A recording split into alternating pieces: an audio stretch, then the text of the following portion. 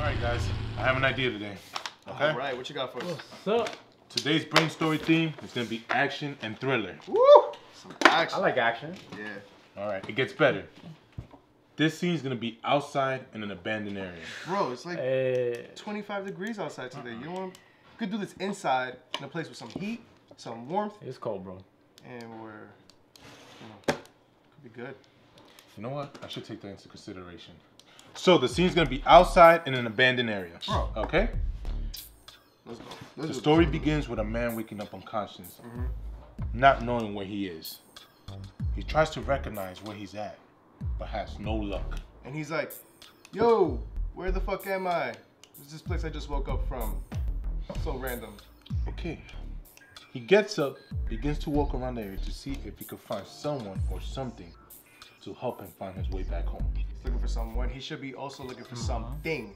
You know, like a weapon or something so he could defend himself because he doesn't know where he is. So you gotta make sure he's good. Yeah. Also, we can add like some intense scenery to it. We can add like some fog, some fire, you know? Make it more like an action type. Fog. I love fog. Okay. I can work with the fog. Let's do the fog, alright? So, the man wakes up in a very foggy area. He begins to search the area to see if he could find some type of weapon to defend himself in case of any danger. So all of a sudden, he finds a hangar nearby. Hangar doesn't make sense. How is he gonna find a hangar in the middle of nowhere? You know what I mean? Like, Yeah. he would have a easier time to find like a sharp object or something like that. Find like a knife or something like that. So then he could actually we could have a fight scene in there. Because if he has a gun, there's gonna be like boom, boom, bam, guy's dead, and end of story. Now with the knife, we have a fight scene. Okay. Get me? We'll put the knife. Yeah. I agree. The man picks up the knife from the ground and begins to search the area for any answers to find his way out. All of a sudden, he hears a loud explosion. Boom! Boom! Oh. Boom! God. And run towards the sound to see what's going on. Nah, he like runs away like, "Ay, Dios mío!" Oh, he runs away like a little girl, like, oh, please help me. How about No. Okay. he continues to find the source of the loud explosion and finds his way out. As he walks through the area, he realizes his place is too quiet. Way too quiet. How about we spice it up a little bit? Yeah. Okay. We add some bad guys and give them guns. Bad guys with guns. Okay. All right. I can work with that. Yeah. So the man continues to walk and notices Wait. What's his name? Is it like the Terminator? Are you trying to get sued? No, I do not get the money for that right now. No. Name. Why not Frank? Whoa. Why Frank? Frank. I don't know. That's Frank. badass. Frank the man. The man Frank. That's an intimidating name. I'm already intimidated. Okay, I can work with Frank. Yeah. It's gonna be Frank. Now let's continue with the story. As he walks through the area, he notices a gunman walking by. Okay.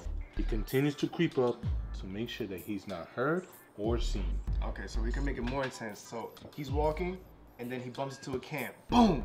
The can tips over, and then the gunman hears it from afar. And the gunman's like, "What was that?" And then the gunman approaches Frank, but then Frank is trying to be really, really quiet. So he like goes up against the wall, and he's trying to be quiet. And he's just breathing in slowly, like. Oh, yeah. Okay, I like where this is going. This is great.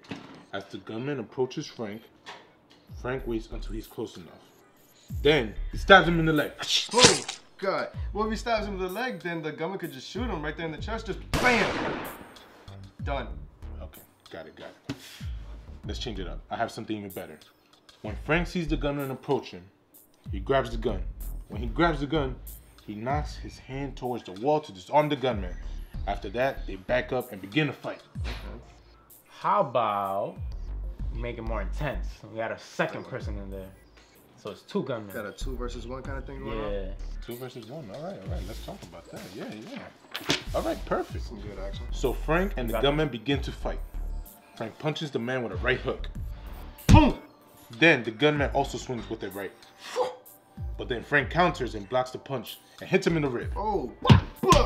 All of a sudden, Frank gets kicked by the back. From the back, so I got... Second gunman.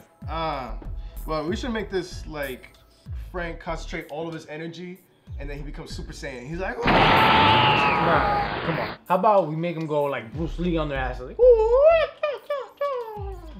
That one's more believable. I do like Bruce. That makes more sense. Let's do it with that one. Frank is back up against the wall, and the gunman got him boxed in. The gunman go attack Frank, and then Frank starts kicking ass.